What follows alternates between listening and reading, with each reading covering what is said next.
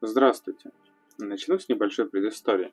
Примерно в 2018 году, когда я начал увлекаться мурашами, я поймал себя на мысли, что стандартные формики, лежащие на столе, не очень интересны. В плане сложно смотреть на них, сидя за столом, там, попивая кофеек. Да и надо ж выделить место на столе. А если у вас больше одной колонии, то в принципе им нужно весь стол подарить. Это не очень удобно. Но как же было бы классно иметь картину. Большую, классную картину, которую можно просто повесить на стенку. Стен голых, много. Основной вид, который подошел бы для этого, если верить интернету, Camponotus nicabarensis. Во-первых, он легкий в содержании, во-вторых, везде пишут, что у него быстрый темп развития. И на тот момент это, в принципе, были бы мои первые кампы. Но сначала нужно было определиться с формикарием. Тем более сейчас зима, в тот момент была зима, и мураху негде было купить. Я очень много времени по вечерам, приходя с работы, продумывал, как же лучше сделать этот формик. Как порезать оргстекло так, что, собрав его, я получил большую, цельную, красивую картину. Очень много было переведено картона, из которого я все это вырезал, собирал, скотчем склеивал и смотрел со всех сторон, как же оно классно получится. Организовать все лесенки. Это был мой, в принципе, первый опыт по созданию какого-то формика. Примерно через месяц я думаю, что я уже определился полноценно с задумкой, как все это организовать. Правда, я в тот момент еще не знал о том, что акрил от влаги очень сильно ведет. Ну да ладно, это я узнаю чуть позже.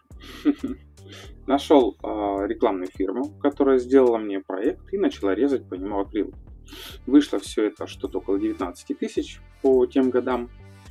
Правда, когда я пришел забирать формик, мне сказали, чтобы я больше никогда к ним не обращался. Объяснили, что станок у них непрерывно работал 3 дня, и если бы они знали, что это так сложно, то цена была бы раза в 2 выше. Не обращаться, так я и не обращался больше ни разу. Сейчас у меня, благо, есть нормальный, адекватный человек, который мне режет по размеру все, что мне нужно. Меня это вполне устраивает. В любом случае, я получил вот этот формик. Как формик? Нарезанные по размерам куски оргстекла.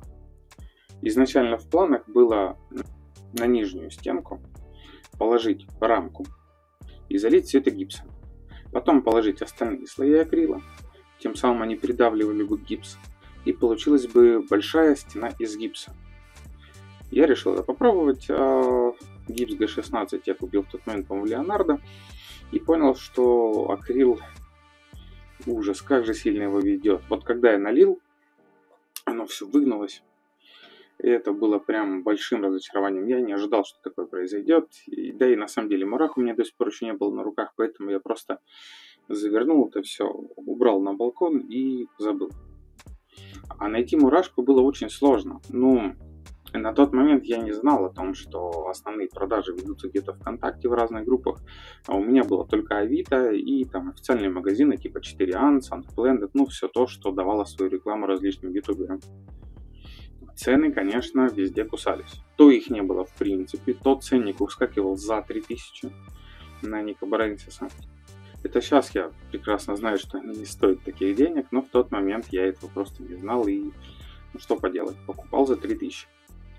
Купил одну, она сдохла, купил вторую, она почему-то тоже через неделю сдохла. Потом 19-й год, пожалуйста, ковид, 20-й год, продолжение. Потом мне все-таки попалась матка, которая смогла поднять семью, первых мурашей, если быть правильнее на тот момент, потому что я даже до этого дойти не мог. При этом у меня уже было очень много разных муравьев, но все равно оставались в планах именно Nicabarensis. Вот я как и решил, что их хочу в 2018 году большую колонию, так до сих пор это желание оставалось. 4 года, грубо говоря, я не мог этого осуществить. И я начал их максимально откармливать различными кормовыми культурами в надежде, что вот они поднимутся. Конечно, относительно вагусов они развиваются быстро, но назвать их темпы развития быстрыми – это вранье. 500-600 мурах за год – это не быстро. Это нормальный средний вариант. В смысле, есть очень много муравьев, которые развиваются с такой же скоростью, а то и быстрее.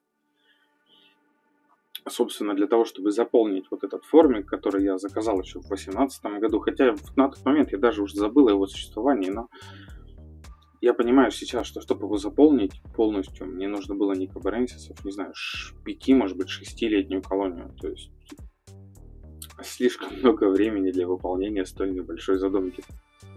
В какой-то момент, когда они поднялись где-то до 500 муравьев, я их просто продал и купил взамен на эти деньги 5 маточек, садил их вместе, сейчас сидят, плодятся.